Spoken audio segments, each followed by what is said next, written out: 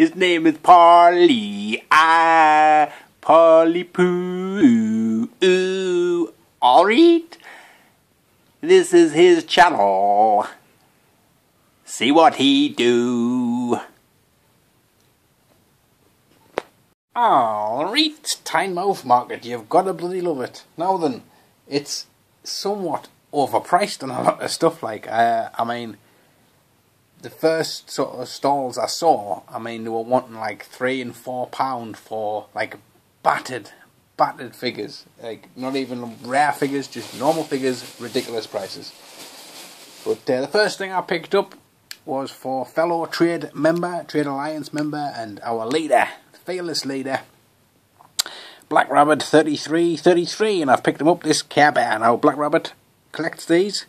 They are pretty cool, like kind of articulated Care Bears, I guess.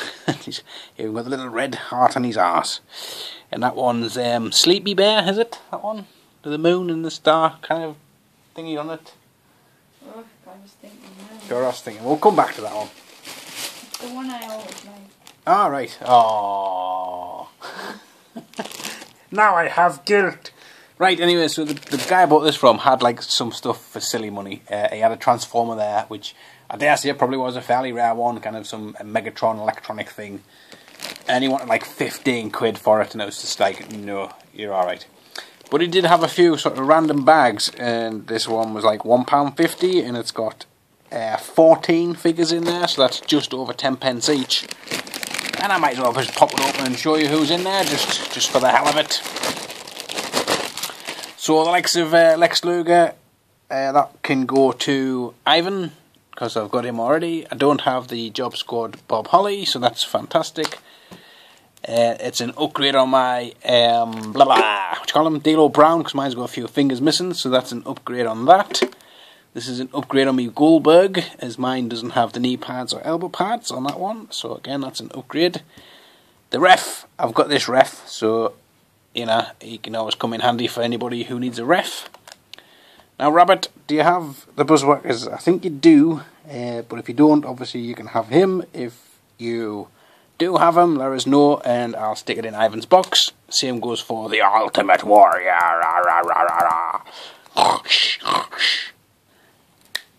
The Narcoleptic Warrior. And then there was this whole bunch of little figures in the bottom. Little CM Punk, which I think I might have that one. I'll have to double check. I do think I have this gold dust, but not the hair. So again, that's pretty cool. I do have one of the headbangers, but again, which one, God knows. I'll have to check and see if that's the one that I need. Rey Mysterio, Shawn Michaels, Bang Bang, Cactus Jack, cool. This one's awesome. And finally, it's Sonny. Oh yes, it was almost worth paying £1.50 for this chickadee boo. So that was kind of the first stall I went to, and then, like I say, there was loads of stuff I was just like, no, there was just ridiculous prices on stuff. And then I found somebody selling toys, and not only were they selling toys, they were selling vintage Star Wars toys. So got myself a Snow Trooper for £2, which I didn't really want to pay £2 for them, but I figured, you know, £2 about as much as I want to pay for stuff like that. As I had intended originally to go, because there's normally a guy who's like the Star Wars guy, and he usually has loads of Star Wars stuff there, but it's been a couple of years since I've been. So lo and behold, the time I go, he's not bloody there, is he? So the only figure I got that I need for my Star Wars collection is this Droid 2B1B, not 2B12B, and as you can see, he's missing his microphone. So, but I do have his flute thing, so obviously if he does a gig anywhere, he'll just have to do it acoustically, but I don't mind that he's missing it, because it does kind of make him look as if he's kind of that Edward Monk, the Scream sort of thing. So he was there, he's not bad, Nick, he was £1, and he also had some vintage other figures, so I picked up a couple of these, as I am army building these guys, and I think I nearly have as many of these as I have stormtroopers, so I kind of have more chiefs than I've got Indians at the minute. But like any council, I suppose, that's kind of the way they tend to work it, isn't it?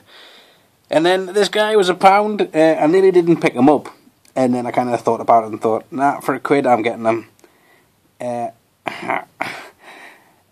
I'm not 100%. In fact, I'm going to be honest with you. I don't know who it is. But I mean, you know, when this guy fell out of the ugly tree, he did not hit every branch on the way coming down. I mean, his head looks like a root vegetable. I mean, the poor lad. Bless. So obviously, Star Wars guys. Who is this?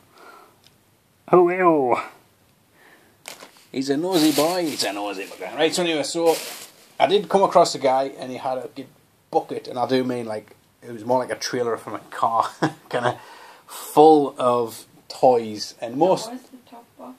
It was the top box. There you go. It was the top box of a car, full of stuff, and most of them were battered and no good. But I did pick out the best stuff that was there, and it was telling everybody, "Oh, that one's 50 pence. That one's 50 pence." So I kind of grabbed a load of stuff, and he was like, "Oh, well, they're from 50 pence," and I was like, "No.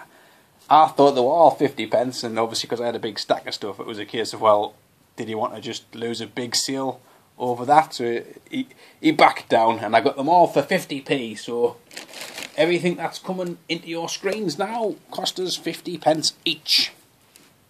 So we'll start off with Mr. Horsey Man. Believe this is from The Lion, the Witch, and the Wardrobe, and he's one of them senators or something like that. Not weapon like, but you know. And then this little foot soldier, this guy's awesome. So I'm kind of looking forward to putting him with me other foot soldiers and having the Foot Soldier Junior. 1988 Wile E. Coyote bendable kind of figuree-roo. Figuree-doo. Reboot, when they did the reboot of Reboot, when it was kind of 15 years on, and Enzo was all grown up, and his girlfriend was all grown up too. And this is her, so she's rather nice.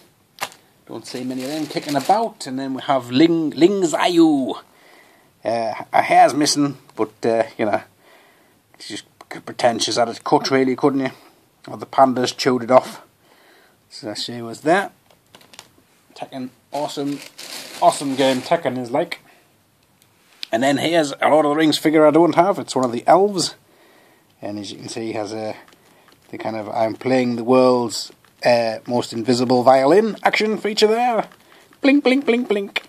It's kind of authentic violin noises too. Blink, blink, blink. Yes, that's what they sound like.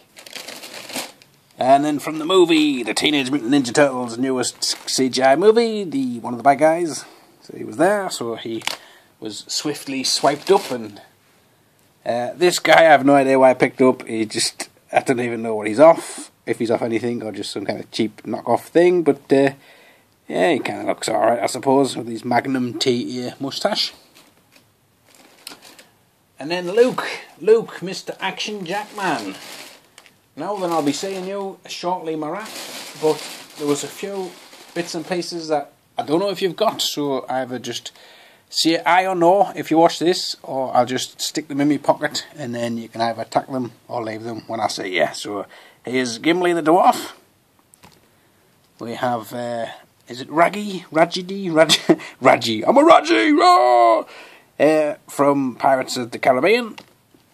And Davy Jones. I'm Davy Jones. Captain Barbossa, who looks kind of a bit like Billy Connolly. Okay, the new, by the way, I like to drive ships. Drive ships? Drive them. Put some wheels on that boat, boy. I'll take it for a stroll. And then I got this Biker Mice from Mars, the fat guy with no head, or his head's, like, its head's there, obviously Clayton sees his head, but the fake head that goes over the top, not there. This Pirates of the Caribbean, I don't have this one, so I'm keeping this one. This is the gold. I'm made of gold, yes, Captain Jack Sparrow. Oh, very nasty smelting accident. They call me gold. I like gold, yeah. You have to keep her. And again, Rabbit. There you go. You have yourself a Knackers Yards. Oh God, man, what you call them? I knew before I did this video. I was looking for the stuff, going, oh, that's one of them. Geonosian. There you go. A Geonosian fella. And then this guy from Monkeys in Space. Now I've got this guy, but I don't have his belt nor his kind of big clampy ratchet. What do you call him? I'll just ask Handy Manny. Clamp. Oh, man, it's an adjustable wrench, that's what it is. Oh, wento, adjustable wrench. Oh. And Star Wars, we have ourselves this really cool Boba Fett. So he was obviously in there too, so he got snapped up. And then the last couple of bits and pieces was this Ghost Playmobil figure, glow in the dark one, and then these two, I believe the Dragon Ball Z, these ones. But they're like 1989 type. So look at this guy. That guy's awesome. Yeah! I'm awesome! Oh yeah! So that was, I got off that guy. So, I went back round again to the place where I got the... no, I haven't showed them yet. Have I showed them? The Star Wars? Yes, I did show them, my God. The Star Wars figures. I went back round and I kind of was having a look on the table again to see what bits and pieces they had. And I kind of noticed underneath the table, kind of tucked away, like in the car, there was a box that had 50p kind of thing. And I was like, oh, what's the crack with the 50 pence box like? Can I have a look type of thing? Expecting them to sort of turn around and say, no, like, stop being nebby, get away type of thing. And they went, aye. So, obviously, I dragged it out. And it was, you know, I would say maybe shoebox size, big shoebox. And it had quite a few interesting bits and pieces. So I shall just skip these to one side just to refresh the palette. And show you what I got for 50p each from them. So we'll start with this Paul, is it Giamatti thingy from the Planet of the Apes, the crap Tim Burton movie, but it's a pretty decent figure, not very well articulated, and that leg just, I don't know why they would put that kind of a joint there, that just looks ridiculous, but anyway, that's him, he's a pretty cool figure. There was this thingy Randar, who I've got this guy's spaceship off Ivan. So thanks Ivan, I've now got the dude that goes in there. And I really like his kind of quilted kind of costume looking thing. Very like the Shocker. So that's always a nice feature to have. We have this, I believe this is the Superpowers 1980 odd version of Robin. And very nice little green shoes. Another Davy Jones, because my memory's crap, and I've picked him up thinking, oh Luke, I love that. it's the exact same one, so obviously we have multiple sort of squid-esque-ness going on. And there was this Sergeant, I can't think what his name is, but it's Sergeant somebody or other, from the Rambo Fights the Forces of Freedom toy line. So he was in there. That's a nice, cool retro find. There was a few nice retro finds. John Connor. So this is when he was an emo. Oh God, ugh, I don't want to go home. And we have Lewis Tully, and he's rather fetching. Nearly said orange, yellow Ghostbusters suit. I think this is the one that changes colour, as if he's been slimed. So that's nice. And Action Force. I want to get the bad guy version of this, who has the same head. But there you go, that's him. Another Action Force dude, 50p for him. Absolutely, I mean, well, all these for 50 pence, but Action Force for 50 pence, I'll take that all day, every day of the week. And then a more modern figure. This is one of the AIM agents. I believe that's Marvel. What did you call them again? Marvel. Not Marvel Legends, Marvel Universe. And Ben 10, this is the Flasher with these trench coat. It's a trench coat for when you're in a trench. Now then, he is familiar with Avatar, the cartoon, because if you are, you'll recognise this guy. And it's one of the Flame Guards, or whatever you call them. And I've tried to pick this guy up off eBay a few times, and he tends to sell for, I wouldn't say millions of quid, but more quids than I want to pay. So to see him in there, I was absolutely over the moon. Loads of stuff here, by the way. So I hope you haven't got, like, Hope we haven't got anywhere to go or be. And then here is Apex from the Aliens line. No accessories with them, but figured he would. Balls, balls, balls. Footy, footy, footy. Right. Quickly now, because that used up all of me time I've got. And as he explains that, he uses even more. Here is the Sheriff of Nottingham. I'm gonna cut your heart out with a spoon. From Robin Hood, Prince of Thieves. Here's Robin Hood, being the Prince of Thieves. This guy's a swap, by the way, so anybody wants this guy, just let me know, and I shall stick Kevin Costner into your box for you. And then we have this Robin. There he's going, playing paper rock scissors. That's great. How long is his arm? Look at that. Whoosh. That's the ninja Robin. And finally, the last thing that I got, which was in the fantastic shoebox of amazingness. I don't think that was actually what it was called, but that's certainly what I was calling it, as I was running away, having only given them £8 for all of the sexy stuff in front of you, was Brave Star! Boom, boom, boom, boom, boom. And I was running faster than a cheetah, or a puma, although I never quite understood why it wasn't a cheetah, but anyway. So, there you go. That is my Tynemouth haul.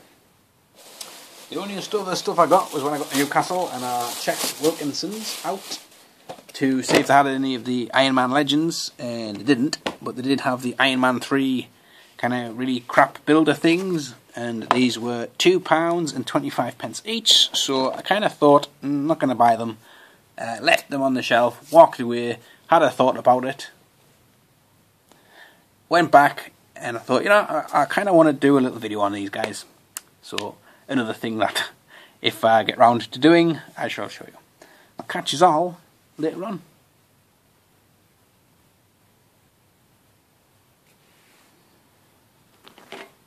That's Henry awake. Mm-hmm. Sounds like Henry and Vinny awake.